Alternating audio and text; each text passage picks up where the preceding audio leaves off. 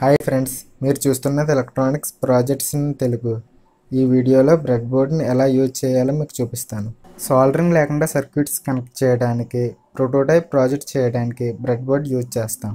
Bread బోర్డ్లో 2 different connecting lines ఉంటాయి. Horizontal connecting lines and vertical connecting lines. Horizontal connecting లైన్స్ని power supply ఇవ్వడానికి use చేస్తాం.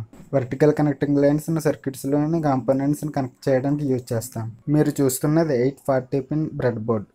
Bread board internal connection ఈ విధంగా ఉంటుంది.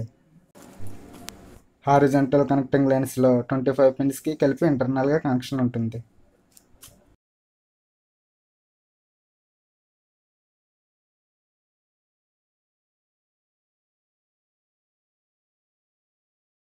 వర్టికల్ కనెక్టింగ్ లైన్స్లో 5 పిన్స్కి కలిపి ఇంటర్నల్గా కనెక్షన్ ఉంటుంది.